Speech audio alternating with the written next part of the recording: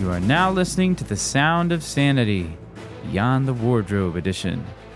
This is a special series of episodes wherein Nathan and Ben journey through the enchanted world of children's fantasy literature. What will this journey bring? You'll have to come with us to find out.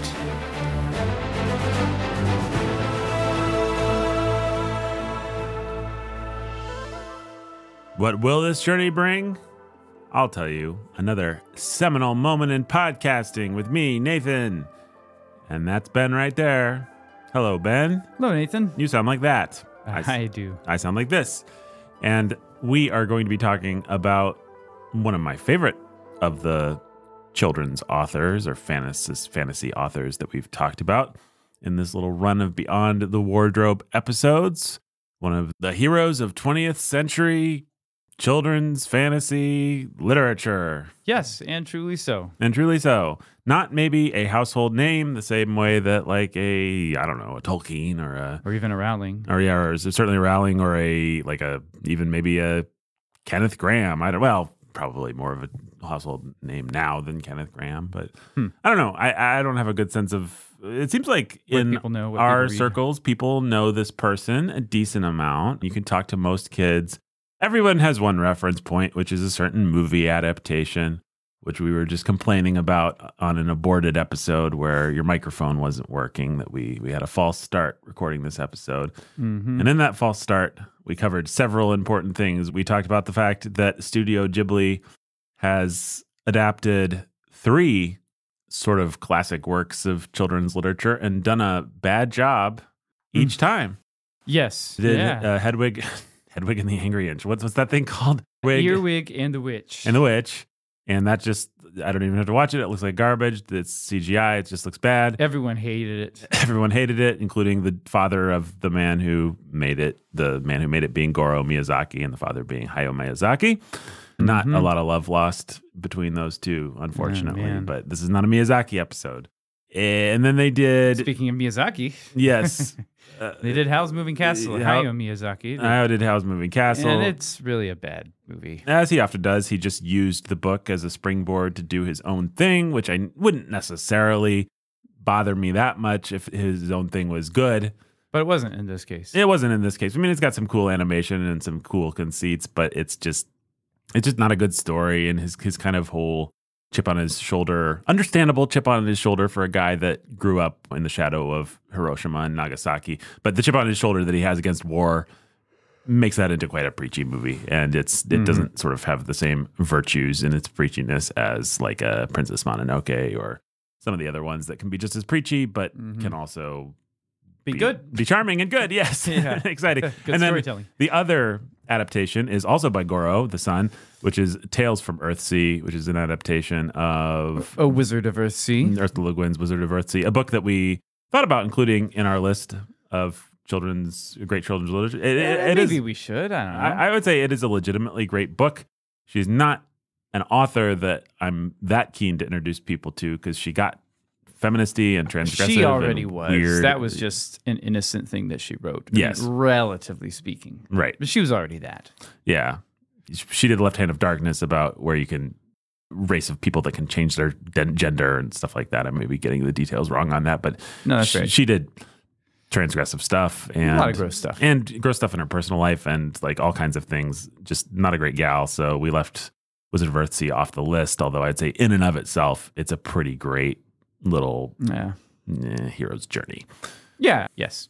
Other authors we have talked about are not maybe paragons of virtue, specifically Edith Nesbit. Mm-hmm. So, but yeah, Ursula K. Le Guin's corpus of work, her body of work is not one that you're just going to go like give your kids a free pass. Go read all of these her books. No, right.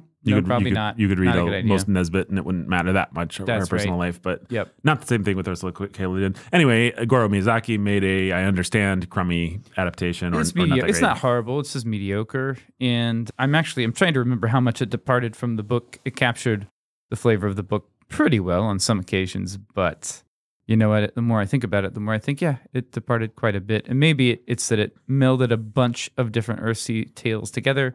I'm not that familiar with the Earthsea world.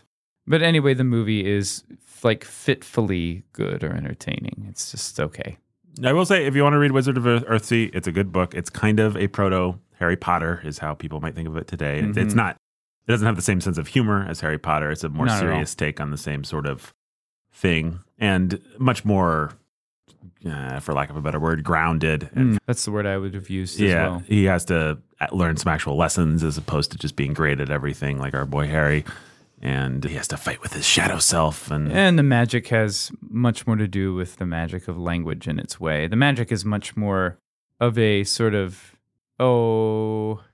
the magic itself feels, she makes the limits of the system felt as you're reading the book in a way that's really interesting and fun to butt up against, in a way that the limits of Harry Potter magic systems are not, for instance. Yes, I would agree with that. And it, on both counts, both the plus column for Earthsea and the minus column for Harry, it's just rooted in the language and culture of actual medievalism. It's just grounded in a more real sort of way without being super demonic or anything, as I recall. No, I think that's correct. Oh, no, it's an interesting book. I like it a lot. Now that we're talking about it, I'd like to go back and read it. Maybe, who knows, maybe we'll do a follow-up to this series someday. Yeah, I mean, I read it within the last couple of years, and I really enjoyed it. So, I mean, I read it at the stage of life, not a different stage of life, or maybe the stage of life right before this one. But so I can report from adulthood that it's a good book. In any case, that's not the book that we're talking about today.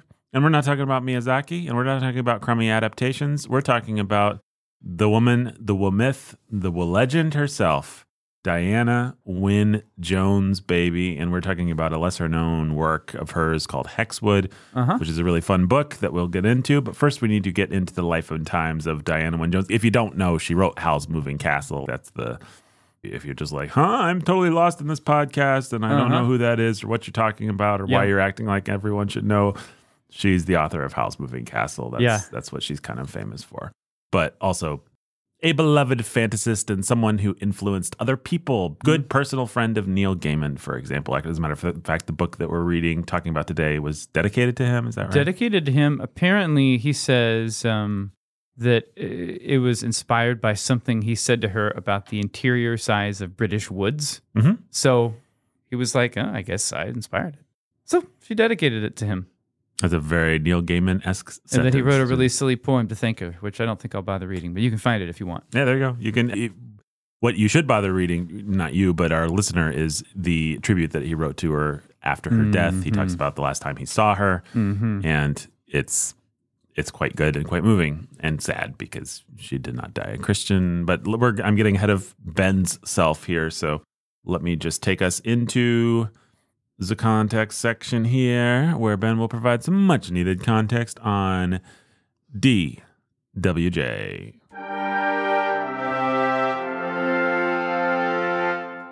Benjamin, what do you have to tell us about Diana Wynne Jones? All right. I can tell you that she was born in 1934. I can tell you that she died in 2011. I can tell you that she was born that her parents were both teachers. They were in London when she was born, and she was the oldest of three sisters, which makes perfect sense if you've read Howl's Moving Castle. It does. So she's a lot like the main character, Sophie, from what I've read about her. And even if you read Hexwood, the book that we're reading today, talking about today, she's a lot like one of the main characters, Anne. So she has a line in Sisters and Siblings, and she likes the older sister female character. Yes, she's good at the sort of slightly officious, but also loving, but also a little bit annoyed, but all, just the dynamic of sibling relationships she gets, and she does a nice job on. She does, yeah. It's real good. She did not have a happy childhood. I don't know. Have we talked about any authors who had a happy childhood? Maybe Edward Eager, who's the slightest, like the least of the authors we talked about. So if you're a bad author, then maybe you had a happy childhood. That's right. It almost feels like that. I'm sure that's not true across the board, but Nesbitt had an unhappy childhood. Robert C. O'Brien, his was okay. Kenneth Grahame, not that happy. Yeah. Anyway. Having done the bookending now for many years, it is often true that people are driven to create art not because of, but related to their pain and their past demons, and that's okay. Yep, sure. So when she was 5 years old, World War II was announced, and so her family moved to Wales to live with her grandfather just for a little while. Her grandfather was a minister in some church or other, and she never became a Christian. Her parents are clearly, from what I've read about them, they weren't Christians. But she wrote about not how his Christianity affected her, but how the cadences of Welsh stayed with her as an adult writer. Her grandfather was, I guess, eloquent and had a great voice, and she just could always hear him talking when she wrote. She didn't write in Welsh. So she moved around for a while. Her family finally settled in Essex, but for a while she was in, let's see. She was in, I'm not that familiar with the geography of England, the Lake District in England. Okay. So, and she and her sisters, she had some run-ins with with famous children's authors as kids.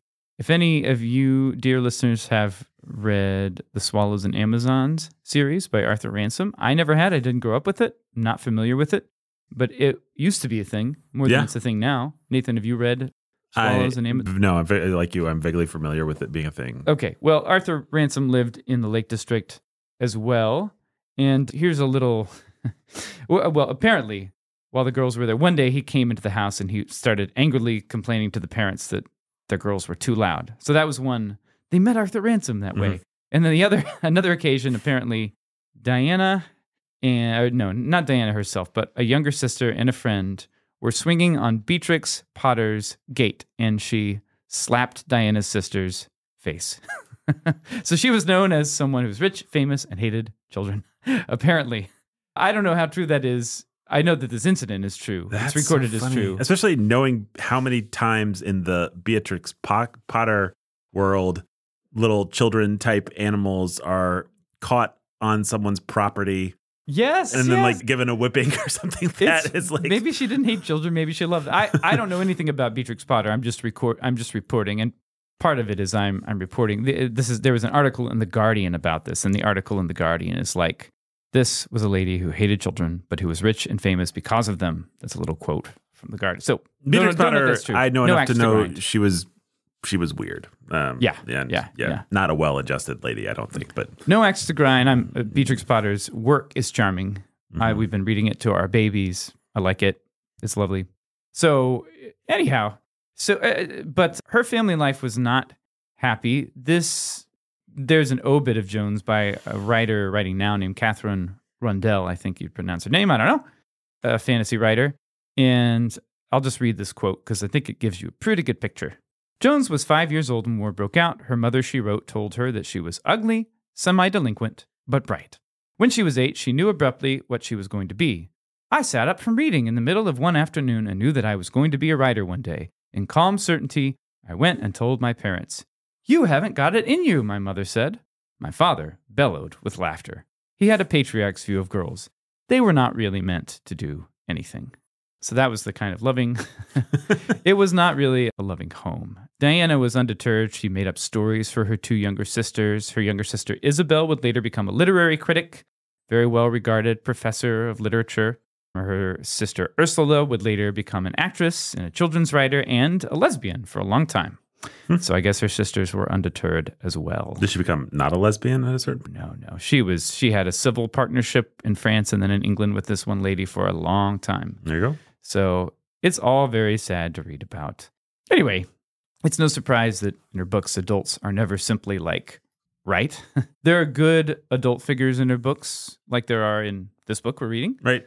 They're not necessarily simply wrong. Oh, either, no. It's not like that. I was going to say, because we're not going to be able to stop making some stop ourselves at least from making some comparisons to Harry Potter. Right. I'll talk more about that as I go. But I want to say the adults in Jones' books are way, way better than adults in the Harry Potter books. Like, no comparison. Rowling has a much more degraded moral sense about authority and stuff, which matches these decades she's been writing in, I suppose. But as Diana Jones once wrote to a scholar, quote, when I started writing, there was an absolute rule in children's books that good adults were not to be questioned or criticized. I was out to abolish that rule, unquote. So you can see that, but it still doesn't feel cynical or even just sort of naive or dumb or whatever like Rowling's books can. So, okay. So she went to Oxford starting in 1953. She would have been 19, if I can do math, which I can. And she went to lectures by Tolkien and Lewis. She was around when they were around. Nice. I found this little bit posted on the website Tolkien Gateway, and I thought it was really funny. So I want to read almost the entirety of this blurb. So from now on, I'm going to be quoting, and I'll let you know when I'm done. But Concerning the difference between Lewis and Tolkien, she has described the former as booming to crowded halls and Tolkien mumbling to me and 3 others. Jones has remembered going to a course of lectures Tolkien gave on the subject of plots and stories, but that Tolkien was all but inaudible. She has also given a more full account of Tolkien's lectures, and here's an extended quote from Diana Wynne Jones.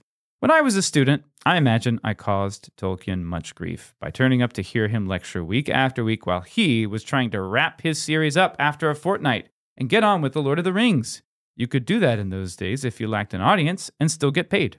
I sat there obdurately, despite all his mumbling and talking with his face pressed up to the blackboard, forcing him to go on expounding every week how you could start with a simple quest narrative and by gradually twitching elements as it went along, arrive at the complex and entirely different story of Chaucer's Pardoner's Tale, a story that still contains the excitement of the quest narrative that seeded it.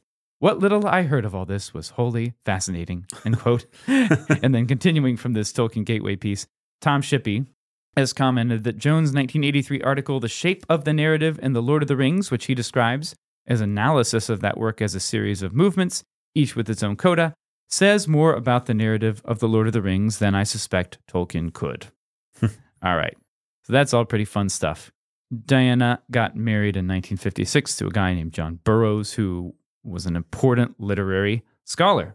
He was a medieval literature scholar. His big thing was that stuff like Sir Gawain and the Green Knight, Piers Plowman, whatever, should be read as literature, not just excavated for historical details or mined for linguistic details, stuff on the development of the English language, but enjoyed as stories with plots, meanings, morals, closely analyzed as literature, which all sort of, if maybe, dear listener, you've read Tolkien's essay on Beowulf, Monster and the Critics, that should remind you of that. Yeah, sounds very Tolkienian. Right. I'm going to guess there's some continuity there, but I think from what I read about John Burroughs' life, he was also dissatisfied, even with the emphasis that guys like Tolkien and Lewis gave medieval stuff as literature in their classes, which kind of surprises me, and I'd have to read more to really know what was going on. Well, one thing just to throw out there about Tolkien that I happen to remember from doing episodes on Tolkien is that he is basically responsible for the repopularization of the Beowulf poem.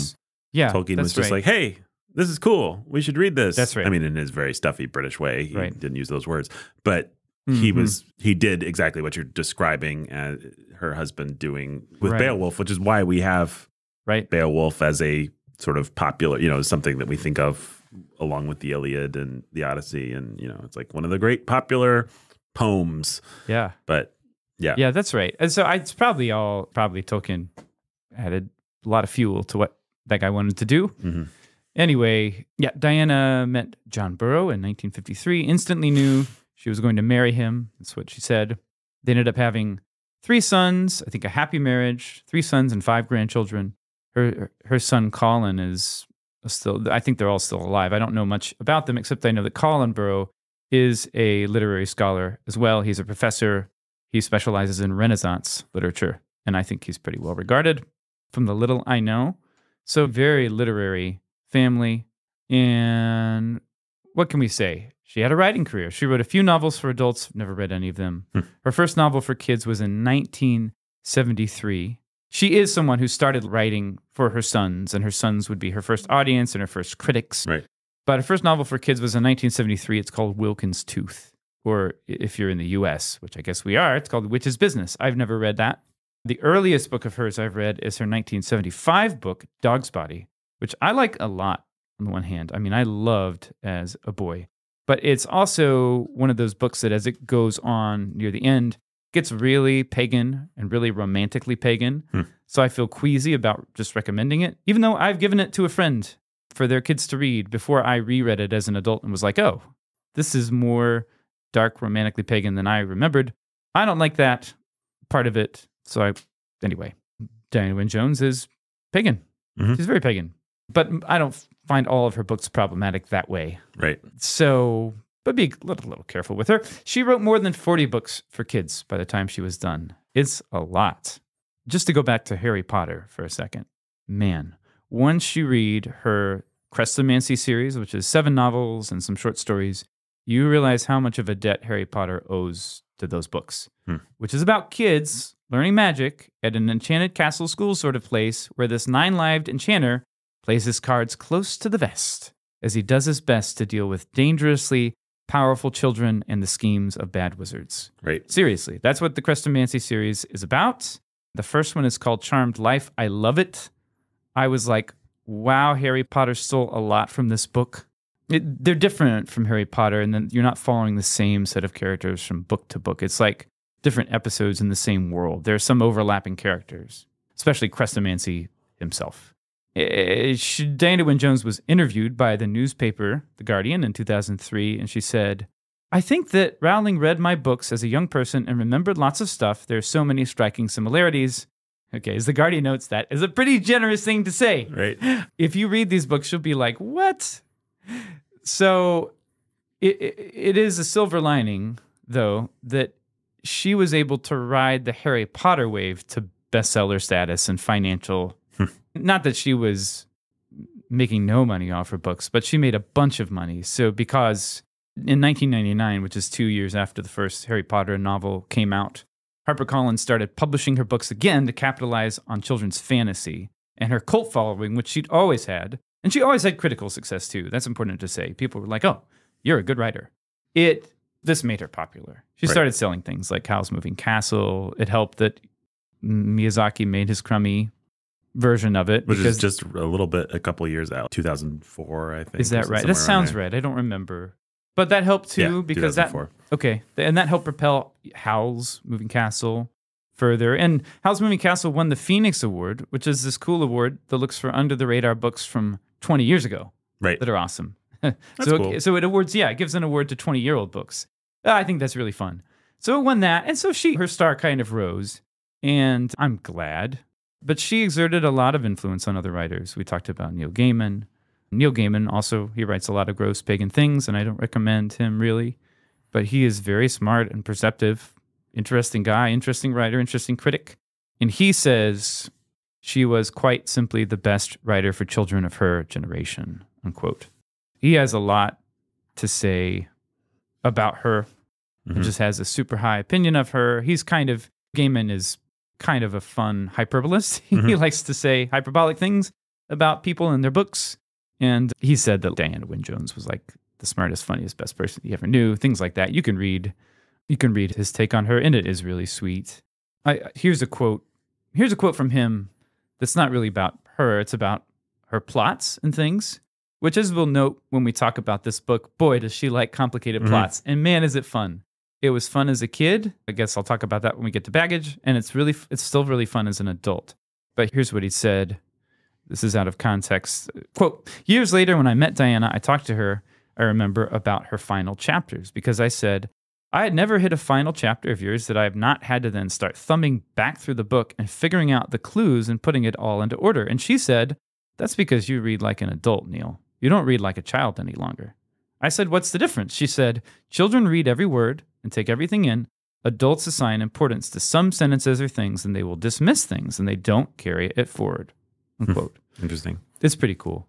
So, and then Neil Gaiman goes on to talk about how when he would read her books out loud to his kids, he would see that she was right. He would be like, oh, as I'm reading this out loud to you, suddenly that little detail does seem important, and I do remember it. Right. It's obvious my kids are tracking that, but I did dismiss it, just reading it myself.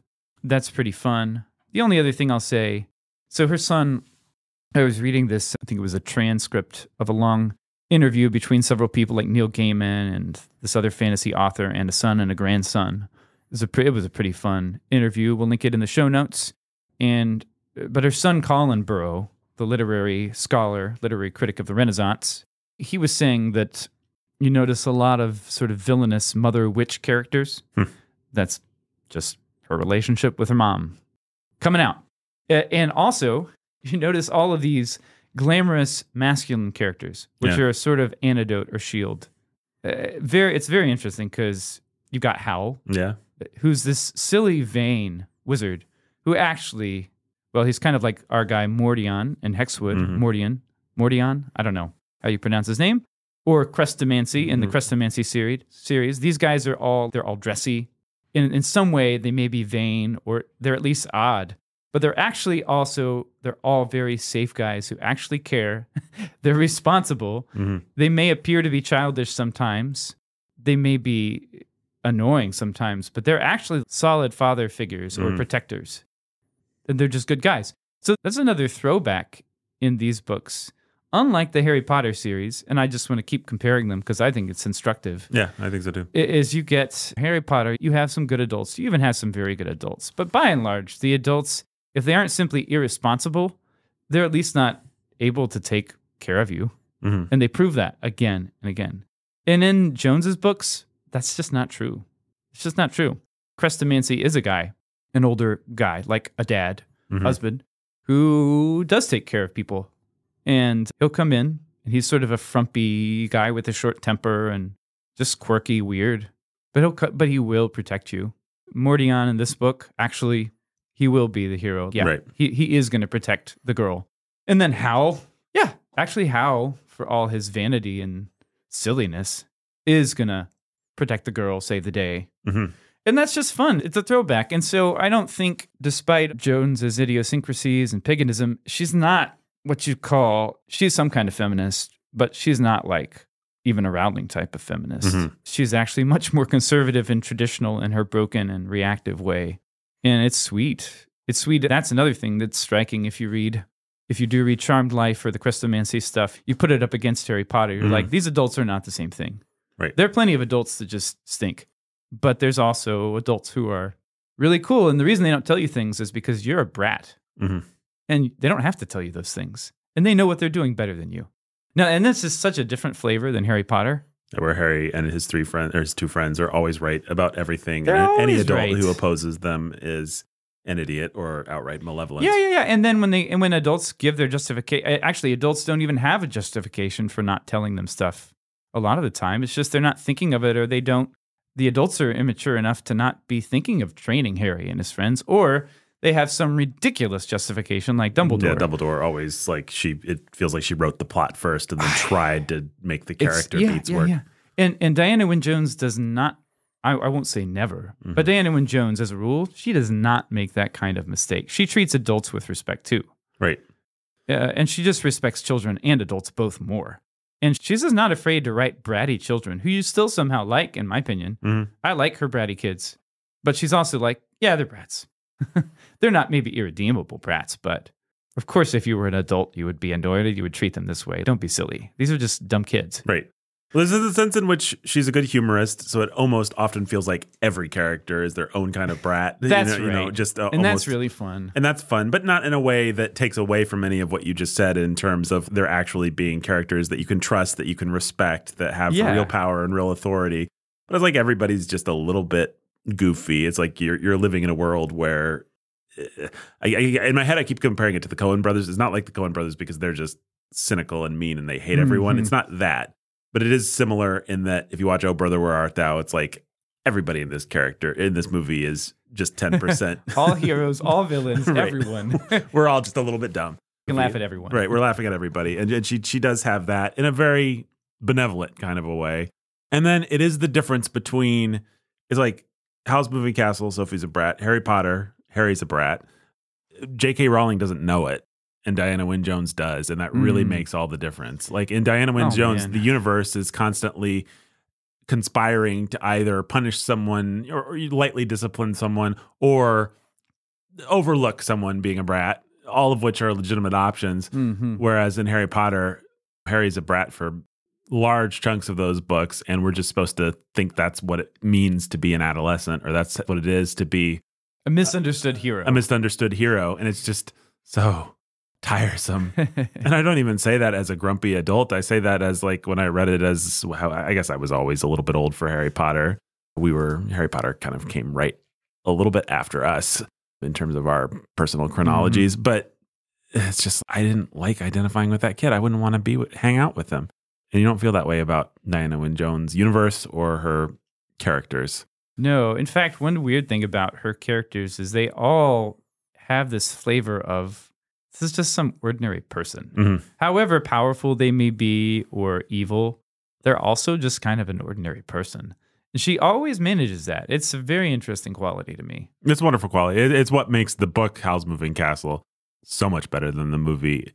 You really love Hal and Sophie, and you really understand them, and you laugh at them, but you also laugh with them, and they also sort of learn to laugh at themselves, and it's very charming. The other thing I keep comparing it to in my mind, which is, this is maybe overpraising Diana Wynne Jones to compare her to the greatest female writer of all time, but there's something a little bit Jane Austen-y about it, in that Jane Austen is able to create these characters that are just funny, that we laugh at, even the heroes of her novels, even an Elizabeth or a Darcy, but we also can admire their good qualities. It's just like she's got a wry enough approach to life that you can kind of enjoy what's foolish about her characters without being overwhelmed or without being asked to call what's evil good or what's good evil. Yeah, that's right. So she's great. And I think it is absolutely instructive and worth comparing her to Harry Potter, because she consistently, we could maybe come up with some things that Harry Potter does better than her. I have no idea what, but maybe we could. But I'll say what I think Harry Potter does do better. And this is something, well, I'll just say it first. Harry Potter creates a cool world that you get to live in for 7 books. Right. Diana Wynne Jones, even though her Chrystomancy series actually is 7 books, it is not, it's more like all these different worlds that fit into this, all these different microcosms. Diana Wynne Jones just wasn't ever trying to do the same thing Harry Potter did. And so when you read Harry Potter, you're like, man, I just like this world. I like the flavor of things. Diana Wynne Jones won't give you that in the same way. It is just not a thing that she does. Right. You get to live in a world for a much shorter amount of time, and she doesn't do the same kinds of detailing that Rowling does. Mm-hmm. Her details are much more kind of on the level of character in the way that we're talking about, like where characters become aware of themselves and their own faults and other people and their faults and their virtues, and kind of are constantly re-examining what's going on in the light of who they are and who other people are. And that's just a very different quality than Harry Potter. It's just a different thing. Right. Yeah, exactly. I mean, we've talked about this sort of thing before.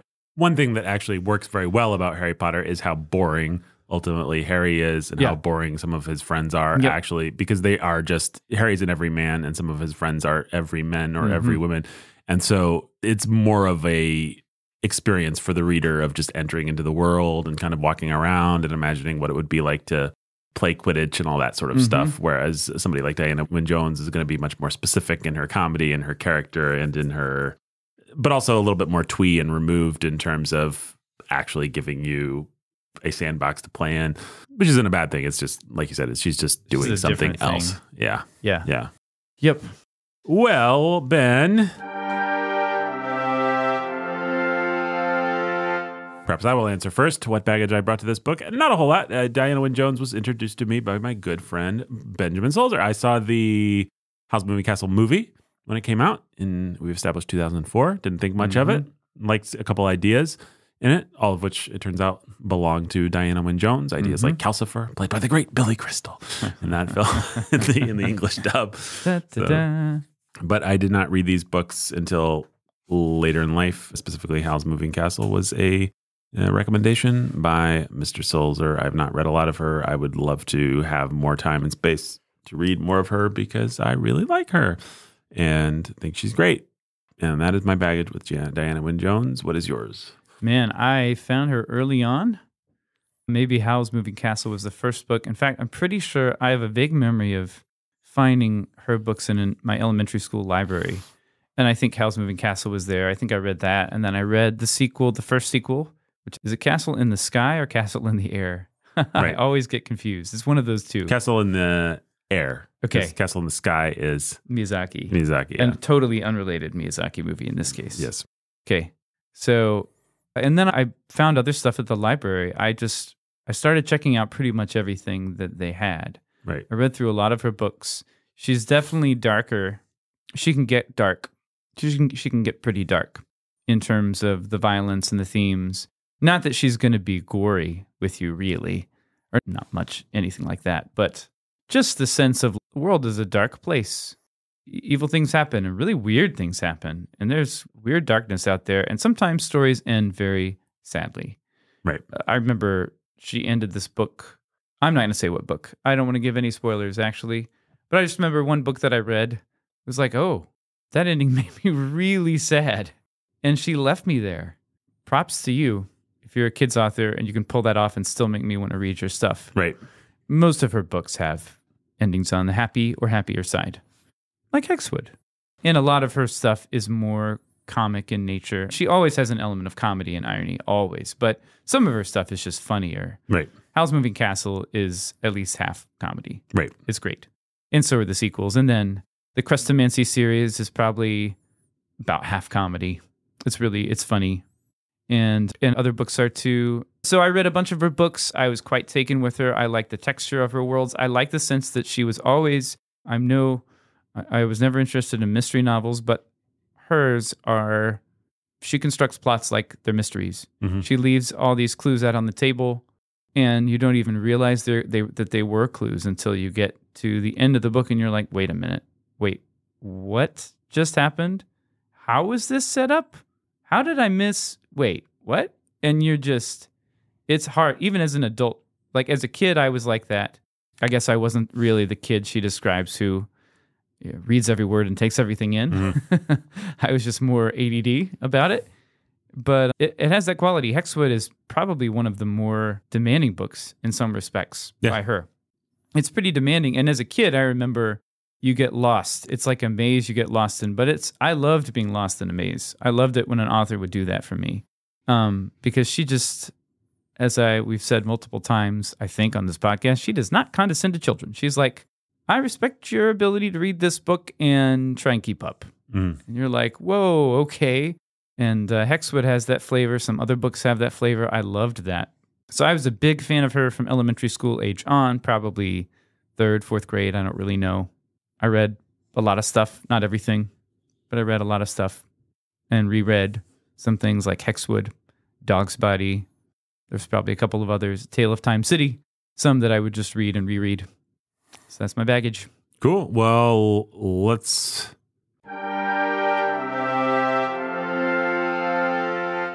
All right, let's talk about what we thought about this book. I will go first because I think, listener, you can already tell that Ben grew up with this book and loved this book, whereas this was my first time. So even though I'm the host and it's weird for me to make myself go first, it feels like in the dramatic sense of what makes sense for the podcast.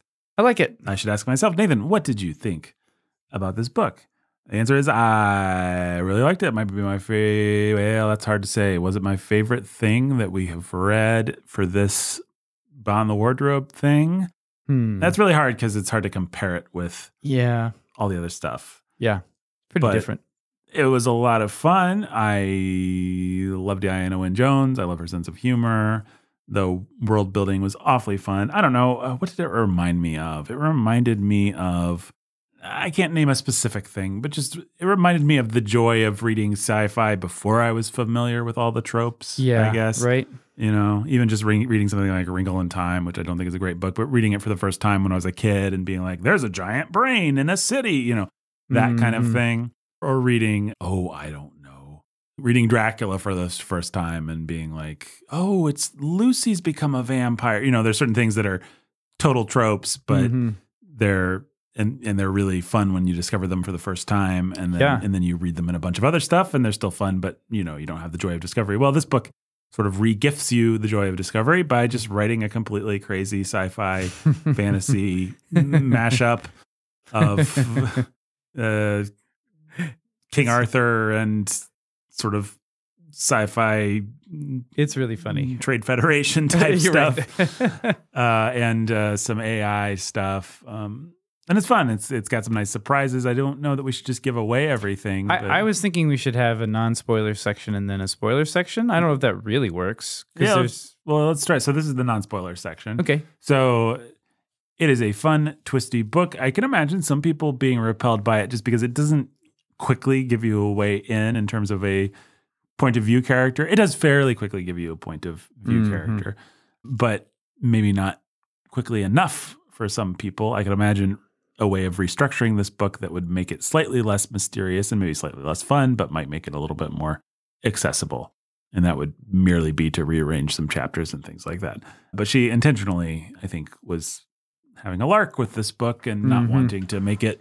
There's a way, it would be like the difference between The Matrix as we have it, where you are with Mr. Anderson the whole time and you are confused along with him and you know exactly how confused you should be, and then information is parceled out to you and you have the joy of discovering exactly what the Matrix is.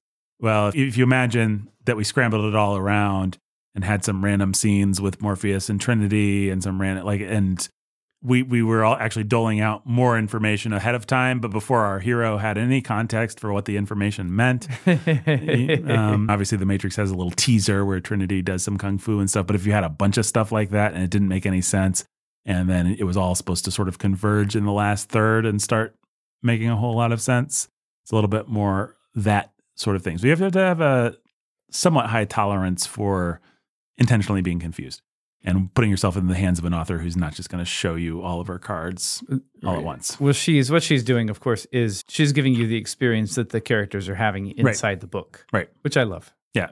Yeah. I was not off-put by that at all. I can imagine some people being off-put by it. But yeah, I love this book. I love a book that can take really old tropes and recontextualize them or remake them in such a way that they become fresh. And this book does things like, without giving too much away, we'll have to get to our spoiler section soon, but it recontextualizes tropes like the robot best friend or like a fight with a dragon, like a Knight v Dragon, Dawn of Justice type scenario.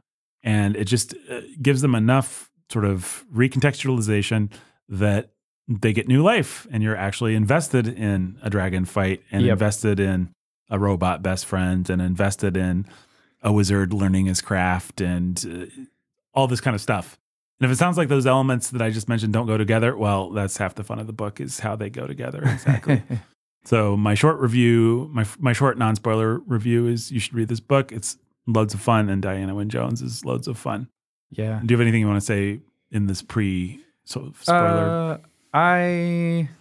I'll just say, as a general observation about Diana Wynne Jones, she loves disguises in her books. She likes having people disguised sometimes by magic. She likes it when sometimes they don't know that they're in disguise. They don't even know who they are. Like, she loves that. I think the main thing that you get from her books, I don't know that you could pull a theme out of this book exactly. She doesn't really do that. Right. But that's not to say her books don't have anything nutritious at all. Right. Because they do. But what it is self-discovery process. So that's both there in a plot sense of this person was in disguise the whole time, where he doesn't even know who he is, or you thought he was someone else. But, you've got that kind of thing. But then you've also got, I think, the persistent thing that all of her good characters do is they're like, actually, I am selfish. Actually, I was too judgy with my friend. Or they do stuff like that. Yeah. But they learn those lessons in a way that doesn't feel like a lesson. They just kind of discover. Yeah, she's a nice light touch. It's not these big cathartic scenes of those sorts of things. It's just, and she realized she felt bad. And then there was a dragon that was over there. It's even stuff like there's a book, House of Many Ways, which I think is lesser Jones, but it's still fun. It's the third book in the Howl series. But I like that the boy, he's not the main character, but the boy protagonist, like by the end of the book, he's figured out, he's lazy and he needs to do chores. Yeah. You get stuff like that and you don't mind in the slightest. It's fun. Yeah, I like that. For someone who was by no means a conservative Christian, she has a nice line in family relationships, a nice line in man-woman relationships, actually. Yeah. Like, she just feels like a sturdy mid-century British woman with halfway conservative values. Even if she would see herself as progressive, it's like she hadn't progressed enough to be annoying. Yeah. It almost feels like if Mrs. Weasley wrote a book or something like that, if you want to take a lame modern canard that you'll be familiar with, all you lame people listening. Just kidding. You're wonderful. But the thing I really want to say is you just like these people. You like her characters. I like her characters. They're fun.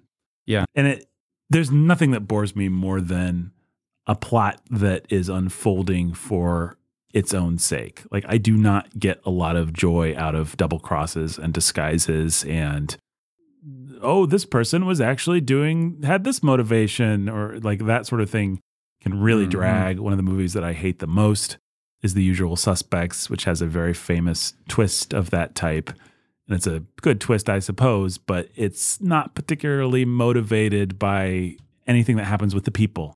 And I hate that sort of thing. When it just feels like the author is doing calisthenics with plots. It's like, well, anybody can sit down or get in front of a whiteboard and come up with a complicated plot. When it's not tied to anything that I care about, then I really don't care. It's one of the problems I've always had with Agatha Christie. And Diana Wynne Jones has likable characters that you do care about. And just enough meat on the bone in terms of some nutrition, in terms of some thematic weight, in terms of, it's like she's not doing or saying anything particularly profound in this book, but it brushes on slavery and free will and cruelty, brokenness, darkness, and how you cope with that or don't. All without feeling the need to rub your nose in anything particularly grotesque or I guess the only other thing before we maybe dive into spoilers that I have to say is just that it is the flavor of her books is that even if you're going through the most cataclysmic thing ever, confronting the villains, or you're having the final showdown, it feels like by the time the characters are done, like they arrived at the hero they become in a pretty ordinary kind of way somehow, and they're still pretty ordinary people. So she always leaves you with that flavor. Like, even in this book, to my mind, the characters end in a pretty different place, but you also feel like, that was a pretty natural progression, actually.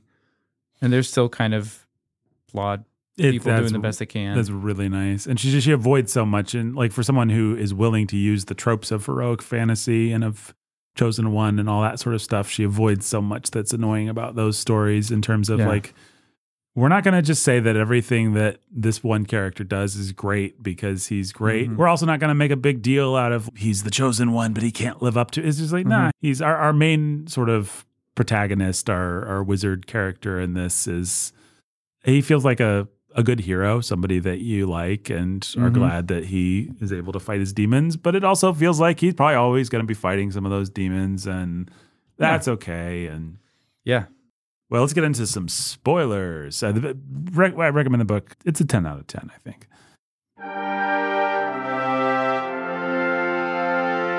And what would you like to say in Spoilerland, Ben?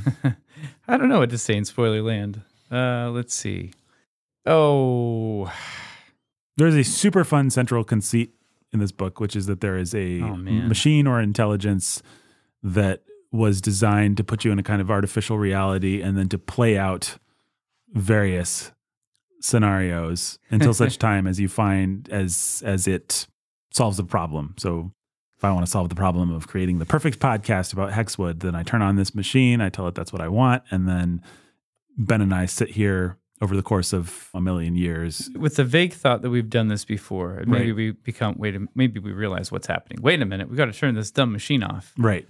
We're trapped in a loop of iterations, not a loop, but we're trapped in a billion iterations of this podcast. Right. But the machine is just going to make us keep doing it until we get it right. Even to tell you that much, though, if you ventured into the dark territory of spoilers without having read the book, if you're one of those people, it doesn't really capture it because the book's not all about that in the way that you could imagine. You could imagine someone building a story just around that. Nope, that's just one element of the story. That's one element. She also wants to fold in a bunch of Arthurian lore. She wants to posit that our planet is just a little outpost that happens to have some valuable stuff that people like to harvest from it. But we've been sort of kept as an intentional backwater in the larger galactic scheme of things because people actually don't want us to realize how valuable our flint is. And so they're keeping us kind of from discovering better technology and stuff like that, keeping us where we're at, basically. Right. So you've got kind of a fun galactic conceit that... It's sort of a Dune-ish flavor to the galactic conceit. Yeah, it's Dune. There's almost a little Scott Adams in it. It's very... Or not Scott Adams. Douglas Adams? Douglas Adams, Yeah. Yeah, it's got a wry enough touch with all that stuff. It's not outright silly like Douglas Adams is. No, but it is wry. I don't know what to say spoiler-wise. I like all the stuff. I like the machine. It's a great...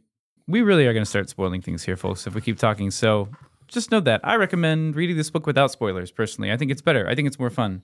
Maybe you're the kind of person who doesn't care, but I still think it's more fun. For this book, I sometimes don't care, but... It's not just a book with a twist. That's not what we're talking about. It's like the book is twisty by design in a really fun, sort of organic way. So anyway, just know that the Banis is a great character. Yeah. It's really wonderful. It is. It's fun. I still don't actually want to spoil who it is, but it's fun who it is.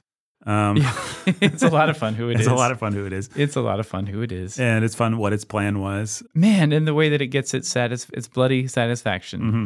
It was very satisfying. Yes. In that sense, what a mishmash. It's also like a revenge thriller. Yeah, almost except like you don't know till the very end that that's what it is. Right. Oh, man, and boy, did that guy deserve it. Yeah, it does a nice job setting up the villains and giving them enough humanity, but also enough cruelty without rubbing your nose in any. There's just any number of things that are usually done in such a heavy-handed way in this kind of stuff. And she just does it with such a light touch. You have a really fun last dragon fight. Mm-hmm. It was like, I didn't remember how it went, but man, it was just very satifying. It's actually a genuinely good action scene for one thing. Right? It is. And then all the characters get something to do, and it's fun. It's a lot of fun. You've got a really fun wizard character. Mm-hmm. You've got a great female protagonist. Yeah. Not overpowered or none of the sort of Mary Sue tropes that we're so tired of these days. Not real feministy feeling. No. It's not going out of its way to make her a damsel in distress either, but it's like, not that we want it to necessarily. I'm just saying it's refreshing how much it's just like, well, she's the girl character, so I'm just going to write her the way she would be and not have a chip on my shoulder in either direction. Right. Like I don't have to actually make a political statement with this character. She can just be a character. That's right. And I'm a person who's perceptive enough about human nature to understand you write female characters a little bit different than you write male characters in terms of their abilities, in terms of what they want, in terms of how they act. And that's really nice. And that's nice about Howl's Moving Castle too. It's nice about a lot of her stuff. I was going to say, there is a place where this book, like you said, she doesn't rub your nose in violence and things. Mm-hmm. But there's a place where she gestures towards some crazy dark stuff. Yeah. Which is in our hero Mordion's backstory, which I didn't remember. I'm pretty glad some of that went over my head as a kid, especially the one thing where his best friend girl is. Anyway, that I was like, oh boy, I don't think I really marked that as a kid reading this, and that's probably good because that's pretty. You don't have to say anything because of the kind of stuff she's talking about. I just was like, Yeah, it was dark. I can't say I really minded it in terms of as an adult reading the book. No, I wouldn't say that either. I was only thinking in terms of kids coming to this book, and just be careful. Yeah. Just be careful. It's Dana Wynne Jones will go into the darkness, and she might only take 3 sentences to do it, but those 3 sentences say a lot without saying much of anything. Which is cool. A nice trick if you can do it. I mean, she fully turns this into an Arthurian story with walk-ons from characters who, for most, because of the way the sci-fi of it all is set up, characters you don't know. I mean, we're full spoilers now, are Arthur and Merlin and various characters. And then yeah. And one I didn't remember existed at all. And you wouldn't unless you were a nerd. Right. What? I don't remember his name. It's from like the Siegfried Martin legends. Something. And it's really fun. Yeah. I mean, it makes you hate Christopher Nolan. That's what it makes me do. Christopher Nolan? Well, he's my placeholder for hacky sci-fi that just relies on the same boring old tropes and repackages them. Well, you know what? Yeah, the best comparison to this would be something like Inception. Mm-hmm. Oh, it's a dream within a dream within a dream, and you don't know what's real, and it's like a big maze. Well, you read Hexwood, and you're like, oh, this is actually how this kind of thing should be done for multiple reasons. Well, and you feel like it's someone who, like if she wrote Inception, if you just pointed a gun at her head and said, I need you to write about dream robbers, she would probably, she'd give you some really likable characters with distinctive, colorful personalities, which Inception does not do. B, she'd be like, what is it like to dream? You know, and then she whereas Christopher Nolan apparently never had a dream in his life, or his dreams, if he does dream, he dreams of movies on TBN, like old James Bond movies or something. Like it's all compounds exploding and stuff. Who dreams about compounds in the snow exploding? So for a movie, one of the central popular dream movies of our life, and it doesn't have an ounce of insight into what a dream is. And I'm sorry to make it into a Christopher Nolan. He's just my Tenet was actually the one I was thinking of, where it's like this twisty, backwards and forwards, timey-wimey kind of actually, my friend, we became friends in my past, but your future. It's like I got all those kinds of things. Yep. And none of it lands. People eat their popcorn, shove popcorn into their mouth and say, "Oh, I can't believe." Like, you should read this book and see what it's like when someone with some I'm sorry. I know people, our listeners are offended. They like Christopher Nolan. They like to stuff popcorn into their mouth. That's fine. I like to stuff popcorn into my mouth. Christopher Nolan isn't to my taste, which is his real crime against me. If he was, then I would forgive him all the things that I'm talking about, as you do. I just want you to know you're forgiving him. I don't want you to think his plots are actually good, because they're not. He's not a good sci-fi writer. No. So, yeah, this is good sci-fi. This is good fantasy. It's actually a compelling, fun world that feels self-motivated, not like it was propped up just because she had a certain kind of story she wanted to tell. Yeah, what's fun is you actually, by the end of it, you have this crazy epic story with an even more epic backdrop that you didn't expect. Right. You didn't expect it to go to Arthurian legend. You didn't expect that, but it doesn't feel unfair by the time you're done. The way that she blends the sci-fi and the magic of it is really compelling, and it feels fair as well. She just sets the rules of the world up that way. Yeah. I don't know what else to say. There's so many layers to this one. So many things that it's doing at the same time that it seems like a pretty hard one to reverse engineer. It's the kind of thing that makes you, if you read it and you get it and you understand why Neil Gaiman is like, yeah, she's one of the best writers I ever knew. She's better than me. That's what Neil Gaiman would say. Well, it's rare to read a book that does so many fun things that we all love. A dragon fight at the end. It's not reinventing the wheel, actually, in terms of the sort of satisfaction it gives you in good versus evil, in heroes versus villains, in romance and stuff like that. And the way it uses and subverts the hero's journey trope for at least, I think, 3 characters. Right. But it uses it as well as subverts it. That's right. It's not just subverting it. It's actually giving you everything that you want from this kind of a story, but it's also giving you a story that you genuinely don't know where it's going to go, and you genuinely don't know where you're at.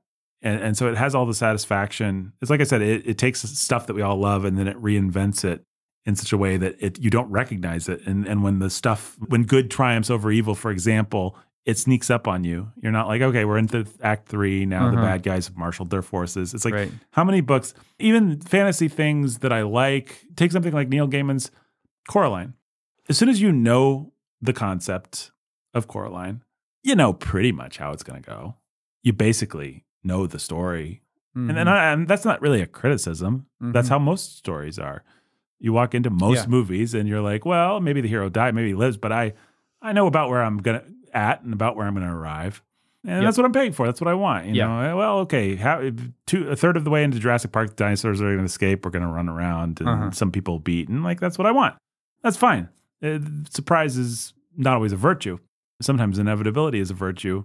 But it is so fun when someone can take all these tropes and reinvent them in a way that you actually don't recognize them. As the pieces fall into place, you're like, oh, I just read a good versus evil thing. I didn't know that's what I was doing. But now I get the fun of having done that, a thing that I always love to do. I mean, it's a little bit like how, I'm trying to think of reference points for people. It's a little bit how I felt when I first watched The Matrix in 99.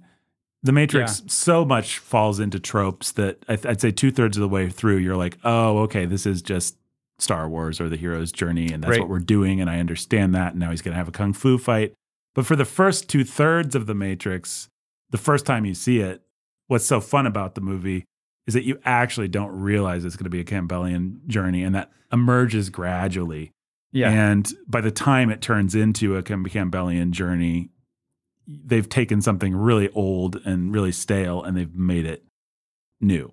Yeah, that's good. And that's true. That's a little bit what the feeling of this will do, except for there's not the thing that the Matrix does, which is fun in its own right, but the Matrix kind of gives up on that around the time that we massacre everybody in the lobby. The Matrix is just like, okay, now you know what movie you're in. You're in a shoot 'em up. Hero's got to find himself and defeat the bad guy movie. Diana Wynne Jones can actually not let you not know what kind of movie you're in until the last chapter. And then you look back on it and you realize what kind of movie you were in. But you're going on a fun journey anyway. Yeah. Yeah. Well, this one did live up to my childhood memories. I was very happy about that. We just today recorded a podcast on a childhood movie that I loved that did not live up to my love of it. Alas. But this one I was like, man, that was great. That was probably even better than when I was a kid. Yep. I really liked it too. I only wish there was time enough I wish I could go into a machine that would have me read each Diana Wynne Jones book and not take my time, because there's not time to read all the Diana Wynne Jones books. But to be a kid again and to have Diana Wynne Jones would be a nice thing. I found myself listening to, there's audiobooks of an awful lot of them on the library app. So I found myself just picking away at those sometimes. That's fun. Yeah. I'll have to do that. Yeah. Recommend it. Charmed Life is what I recommend next. If you want to see the origins of Harry Potter. But when you read it now, it feels like it's subverting Harry Potter. Right. Which is funny. Predecessor by a good amount of time. Yep. Well, she's so tricksy. She subverted it before it was even invented. There you go. Just like the Banis itself. But yeah, 10 out of 10 for me. Yep, same for me. Great book. A lot of fun. I mean, it does yield its surface pleasures a little bit more slowly than some of the other books. So depending on what kind of person you are and what kind of books you enjoy, there may be some of the books that we've talked about that you would enjoy more or that you would get more out of quicker. Maybe. But as long as you like some slow burn, like for me, an author who knows how to do a good slow burn at the start is probably my favorite. Yeah. And she's really good at that. If this sounds like the kind of book that you would like from us talking about it, then I can say you probably love it. So, yeah, I think that's all that we have to say. If people love us and want to support us, Ben, how do they do it? Nathan, they go to patreon.com/sound of sanity. That's right.